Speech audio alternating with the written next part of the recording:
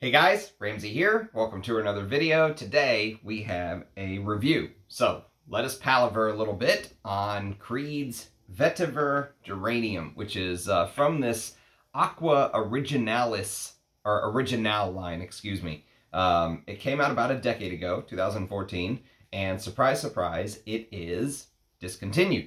And actually, I think all of the original Acqua Originale line, I know that sounds like a double negative, the original Acqua Originale line, but I think they're entirely discontinued, and Creed has what they called reorganized the line into 3 fragrances.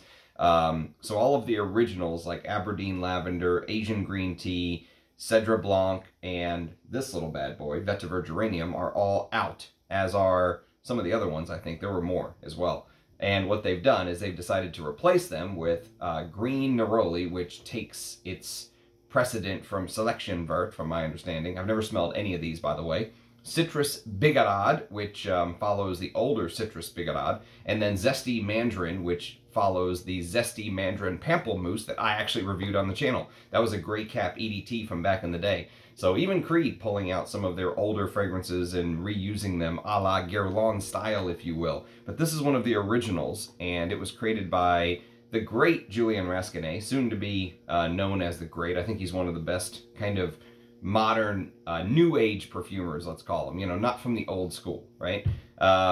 Not of the Jean-Claude Elena and Pierre Bourdon generation, but the new generation of perfumers. And I have to say though, I really don't like this sort of hyper consumerism thing where if it doesn't sell, they just chunk it and go with something else, you know? Sometimes you have to have you have to say, I'm putting this out, and as a brand, I know what's best for people because I'm Creed, and you know, we know where quality and elegance lie, not just follow the whims of every 18-year-old with a couple of grand in his pocket, you know what I mean? I feel like they should kind of stick to the plan a little bit more, but they don't. They just toss stuff aside and go with something else, which is what happened here. So this is an interesting one, though, because this is one of the few fragrances in my life that I actually owned a bottle of back in the day, because if you know my backstory, I kind of started out heavy in the fragrance game, just buying all of the high-end stuff. So Creeds, Amouages, I mistakenly, and I will admit my mistake, I mistakenly equated price with quality, as many people who I think go into the fragrance game early on do. They look for the highest price stuff and think, oh, I'm getting the absolute best thing I can get because I'm spending a lot of money. Not always the case, especially not in the fragrance world where there's lots of smoke and mirrors. So this is one of the fragrances that I actually used to own, one of the few fragrances that I used to own that I had a bottle, that I no longer had a bottle, so I can't show you the bottle any longer. But the reason I'm telling you the story is because I have more experience with it than this little decant, and I have to say thank you to David, who very kindly sent me this decant along with some cigars to appreciate. So he sent me a very generous 5 ml decant of Vetiver Geranium, and why I don't have the bottle anymore is an interesting story, because I bought it when it first came out in 2014, and I remember thinking at the time, I'm just gonna wear Aventus, you know, like, of course, because that, you know, who didn't want to wear Aventus in 2014? And I thought, you know what, I'm just going to try and act cool, and I gave this to the girl that I was seeing at the time, stupidly gave it to her. Now I wish I had my bottle back. She was good looking, but not good looking enough for a free Creed fragrance, I'll tell you that. So I stupidly gave it to her, and now that I have, this was long before I ever thought of having a YouTube channel, but now I wish I had this back in my collection so I could show you guys the bottle. Plus it would be I like collecting discontinued fragrances, so I think it would be a cool piece to have, but alas, it is long gone. And I remember being shocked that she actually knew what Creed was even when I gave it to her. But anyways, me trying to impress a girl a decade ago like an idiot, and I lost my Creed Vetiver Geranium. But thanks to the kindness and the generosity of the community, here we are with another opportunity to review it on the channel. So as I say, my point in telling that very sad backstory is that I wanted to say I have more experience with this fragrance than just what the decant shows, and this fragrance was basically created by Julian Rasquinet, who I did not know, of course. He was the perfumer when I owned the bottle a decade ago, but this fragrance is really off the beaten path for Julian Rasquinet. If you blindfolded me and said, who's the perfumer here, Ramsey? Julian Rasquinet would be like one of the last names I ever thought of to create this type of perfumery. Maybe he really relished the opportunity to do something else. And back in the day, they were ghost perfumers for Creed, if you will, so their names weren't supposed to be released. So he probably enjoyed being a little bit of you know, like penning something under a different name or something where his name wasn't tied to it, so there were no expectations. He could do something different. So I just found that very interesting, if you will, because it isn't his usual Middle Eastern style. You know, it's nothing like what you would expect from a Julian Rasquinet creation. So this is much closer to me to something like Geranium pour Monsieur meets Terre de Hermes, the biggest bottle of Terre de Hermes you've ever seen. There's Geranium pour Monsieur. There's Terre de Hermes. Terre de Hermes is like, fuck you, Geranium pour Monsieur. Then also, I've heard some folks compare it to Guerlain Homme, but you get the idea. It's fresh, minty, earthy, maybe because of the vetiver kind of thing, but fresh is kind of the main name of the game here. Citrusy and fruity is really how it opens up, and it's interesting because this opens up with this very crisp, almost like a huge wallop of crisp green Granny Smith apple, specifically green Granny Smith apple at the top.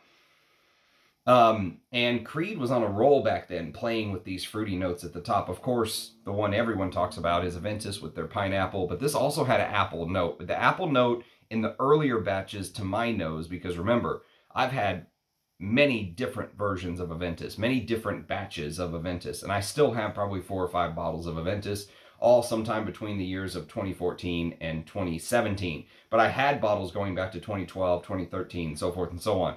And that apple note in the earlier batches was much more, it was much redder. It was like a redder apple, and it was much more prominent than the later batches to my nose. But Creed did it with Aventus. There's an apple note in Aventus. There's an apple note in Spice and Wood, which I'll review one of these days. I've got just enough juice to review it for you guys still. There is a sort of almost like decaying weird fruit note in Acer Aluminum, and that's going back to one of the very early Creeds. So this tactic of using sort of fresh, you know, Creed's calling card is freshness. Freshness and easy to wear. For a niche fragrance brand, that's kind of rare to see, but very high quality ingredients and extreme amounts of freshness and easy to wear kind of thing, right? And so using this popular Creed tactic, Creed sticks with what is tried and true in this Acqua Originale line.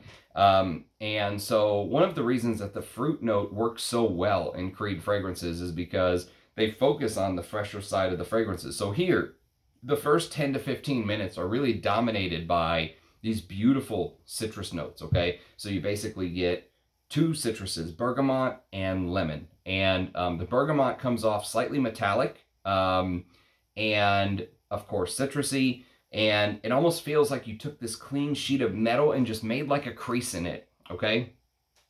And the reason that crease is there is because half of the crease reflects light this way, half of it reflects light this way, because this fragrance kind of goes down 2 paths and then merges back together again is the way it works. So the crease in the metal, basically, you follow the light going on one side of the reflection on the metal, and you're basically led down the path of Terre de Hermes, okay? You're led down the path of Terre. You could murder somebody with this bottle, by the way. This is actually really heavy. This is a 500 ml, and this is an actual sprayer. This is not a factice. This is actual juice in here. They don't make these 500 ml bottles anymore, but I'm glad to have got my hands on one. I think that's cool. I think that's just cool as hell.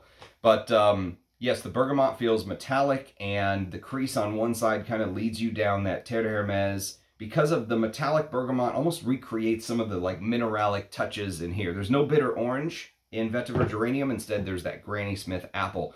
But it does feel slightly earthy. Some of the vetiver does kind of leak up in from the base, because vetiver's in the base here, and it gives off just little bits and pieces of earthiness. It's nowhere near as earthy as Terre de Hermes, okay, but it never gets anywhere near as earthy, but it gives you enough earthiness to where you can at least kind of pick it up. Now later on you'll notice that there's a tandem of notes working with the vetiver to give off some of that earthiness, but for now we'll stick with the vetiver giving off a little bit of that earthy combination. Now Vetiver Geranium basically starts off with this very acerbic combo of apple and citrus notes, okay? So it feels like there is a second or third citrus or fruit involved as well. So when you smell it, sometimes that combination of apple and bergamot with lemon makes you feel like you're smelling something like a lime note. There's this lime, there's almost like this alcoholic lime, and that's why I think some people think about Guerlain Homme when they think about Vetiver Geranium, because there is like a mojito note here, and that's not listed. But sometimes it gives off this lime thing. Sometimes it gives off this sweet and sour combination that you'll get when you smell grapefruit. And so again, I know Jean-Claude Elena loves using bitter oranges and grapefruits and stuff like that. So, and maybe that's just my brain connecting it with things like Terre, but, and also maybe it's just my brain using that very crisp texture of the Granny Smith apple with that lime green outer skin on a Granny Smith apple. You know, Granny Smith apples are known for their kind of bitter type taste. And so if you just think of the image of this fruity, acidic Granny Smith apple, and if you just imagine that very early on you start to get what I think, my 2 cents on it is that it's the Creed in-house ambergris DNA, okay? That Creed claims it's real ambergris. Other people claim, no, it's salty ambroxan Creed spiced up to make smell like ambergris. You know the back and forth between those who love Creed and those who hate Creed. But either way, let's just call it the in-house ambergris accord, if you will, starts to come through. And that ambergris accord kind of makes everything sparkle a little bit. It makes it feel very fresh. It makes it sparkle. And one thing I will say is it adds a little bit of sourness to an already slightly sour opening because of that Granny Smith apple, okay? So it's like double dose of sour in an effect. And I think Creed realized that to some extent because the fragrance starts to make a little bit of a course correction. Like they start to try and almost like fix, almost like they, you know, you create a formula or something and they put the formula to work, they smell it and they kind of cross something out and write something else is what it feels like in here. Because to me, some folks say this fragrance is too sour. And other folks say, I don't pick up any of the sourness. I get like these sweet notes in the top. And I think what ended up happening is Creed built this formula and basically they said, you know what, it's too sour, we need to add some sweet notes. And they went in the exact opposite direction. And I wish they would have almost just rolled with the punches and allowed that sour ambergris to kind of come through with the sour apple. I think it would have been better because I think when they added some of these sweeter notes in here, I think they overdid it. I think they overcorrected, in my opinion. And it makes it seem a little bit weird. I think it's weird for different reasons than other people I've heard talk about this fragrance think it's weird. You know, some people say the sour apple gives it a weird note. I think the sour apple is actually a good note to use, but I wish they would have just allowed it to be sour. Instead, they tried to almost make it like a sweet apple smell. They tried to like properly recreate that bitter crunch of Granny Smith apple and mix it with something sweet. So instead, it's almost like you're smelling this blend of like a sweeter green apple. Like, for example, what's a green apple type? Like green delicious apples or something. Is that even an apple type? I think it is, from memory. I think it's one of the sweeter green apples. And imagine you're tasting like a sweeter green apple mixed with the more sour Granny Smith apple, okay? And that's the part that makes it weird to me personally, because that sweetness comes through. And I wish they would have just rolled with the punches and allowed it to be slightly sour, like some of the old Creeds where they just kind of let the ambergris stand alone, you know? But nowadays they feel like they can't do that, I don't think. But so the fragrance, I do think, starts to turn a little bit weird, but it gets a little bit of a save, you know? It kind of is saved by itself because the transitions begin within the first hour. And specifically between 30 minutes to 60 minutes, you're going to notice some transitions here. And the reflection of the metal sheet that I mentioned earlier, that starts feeling bifurcated, going from left to right and back again. And what I mean by that is, like, first you get the citrus fruits. You're going in this direction. So, you know, you've got that metal sheet with that crease in it, and it's reflecting some light over here and some light over there. And now you get the second side of the split. And this is where the fragrance starts heading into this Geranium pour Monsieur type direction for me, because around the 1 to 2 hour mark. Now, I need to say though, real quick, it's nowhere near as minty as Geranium pour Monsieur. That's one of the most important things to point out. Dominique Ropion really focused on the mintiness here, but the geranium basically adds this rosy, slightly spicy, like minty freshness, if you will, which feels like a harbinger of things to come with Creed later on. It feels like this fragrance, Geranium, or Vetiver Geranium, influenced things like Viking, which I love this so much. I ran through an entire 100 ml bottle of the original Viking, not Viking Cologne, which is shite, but the original Viking. And this just came out a couple years later. This was 2017, this was 2014. So I wouldn't be surprised if this was inspired by this. And the reason I say that is that, you know, the mintiness that starts to come through from the geranium feels like a rough draft of what they ended up working on with Viking. This feels like a weird modern neo-fougere. This feels like a weird modern neo-fougere, whatever you want to call it. Modernized fougere for the 21st century. I don't know. But the geranium definitely feels slightly green smelling in nature. Like you're smelling like a bushy, like a geranium bush that's just grown wild. You know, it's bushy, it's green, and it really hits and starts merging with the rest of the notes. And it has this velvety smooth texture as it begins to dry down. This velvety smooth texture, like imagine picking a flower off of a petal off of a flower. Okay, so like I have some beautiful roses that I bought from Costco this weekend, and I picked one of the petals, and when you pick them and they're still kind of fresh, you know, not when they get hard and crinkly, but when they're still kind of fresh and malleable, and you know, just imagine like feeling this petal, right? And what the petal feels like the smooth texture of a flower petal. How would you describe it? Velvety. What else would be a descriptor for velvety? I can't think of anything else. Maybe like soft and fuzzy, you know, like imagine this, like maybe like a little fuzzy feel from the petal. Soft and fuzzy might be a good way to describe it. But it has this rosy undertone.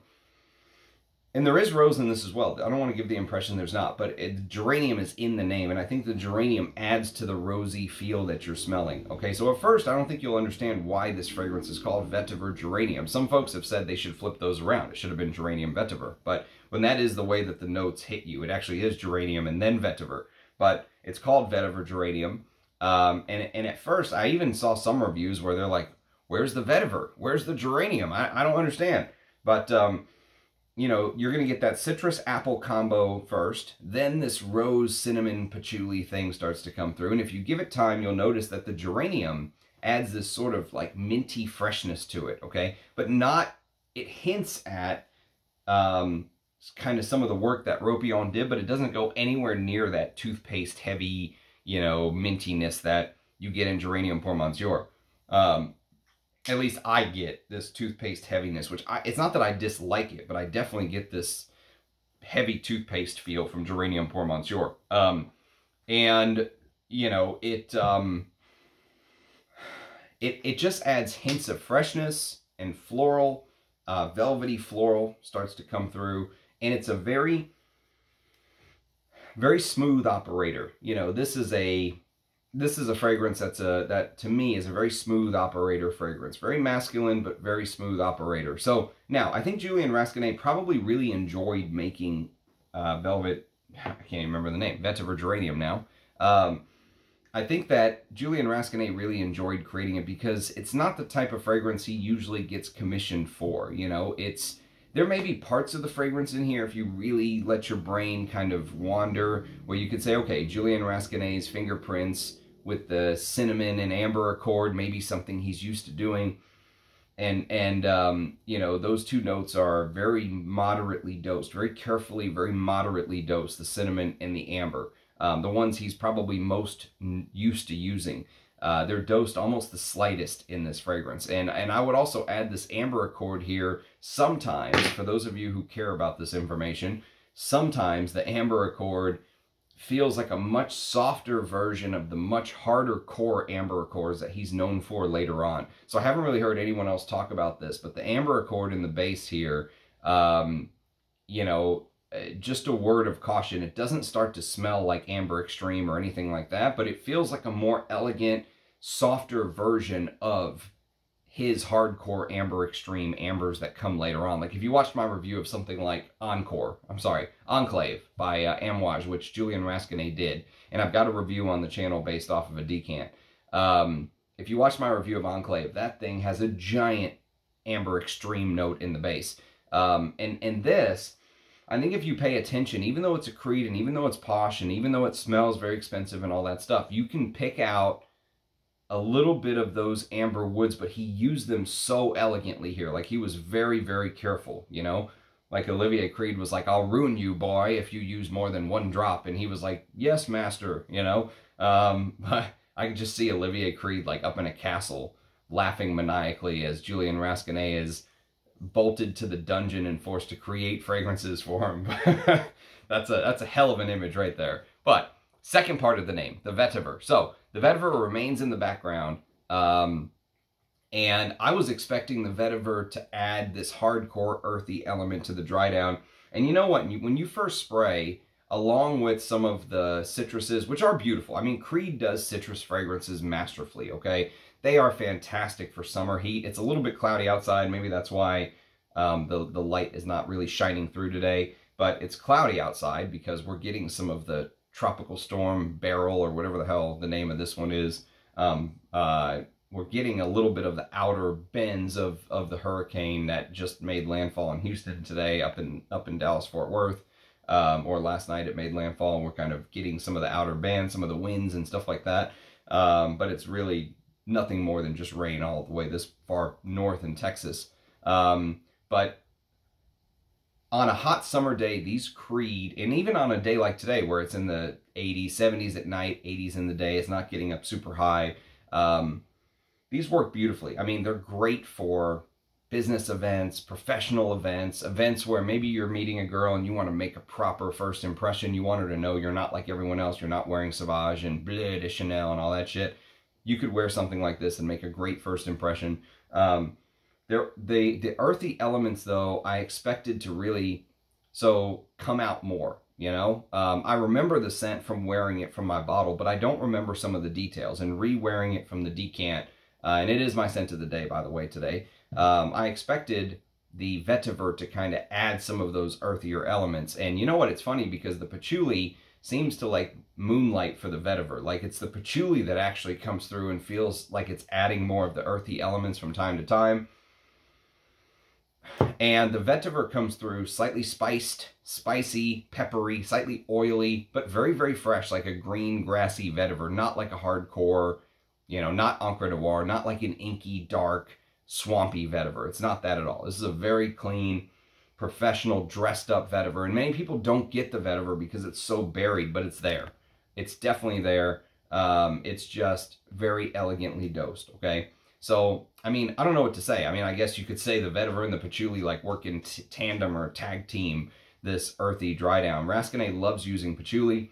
Here, I think he just made it a bit too strong. I think they course-corrected that sour apple / sour bergamot, or sour, or you could say sour bergamot as well, but sour ambergris type feel in the opening. And I think they course-corrected the earthiness to go too far into the vetiver a little bit. But Rasquinet was a much younger perfumer back then. I would be curious to see what he would do today. You know, after a decade of making fragrances now, since this has come out, how he would attack a fragrance like this today, you know? That would be a hell of an assignment for him. But, you know, it's a twist on a modern masculine. I mentioned some fragrances that work great in the heat. I'll review Guerlain Homme. This is the intense version, which they dropped. They don't make the intense version anymore. They call it just Eau de Parfum, and it's supposed to be the same thing. But this version is no more. Of course, Guerlain loves changing things up. But I'll review this one of these days. I'll review this one of these days before the summer's out, hopefully. But these are just great fragrances to wear in the heat. And even on cloudy days like today, where it's not as hot, it still works beautifully. So most people, you know, talk shit about the longevity. Oh, I get 2 hours and stuff like that. And you know what? It's a Creed, okay? You're not wearing an Amouage. You're not wearing Interlude 53 or anything like that. But it's a freshie, but I think it's a strong freshie. I mean, I think there are some, I don't want to say that, I don't want to make it seem like it's beast mode or anything like that, because it's not, but I get a good 5 to 7 hours. Let's say a good work day, okay? Maybe by the end of the day, you won't smell it anymore, but you'll get most of a work day. If you're the kind of person that you're not crazy like me and bring a decant to work so you can reapply and all that stuff, then I think this will get you through the work day. So, would I buy this now in 2024?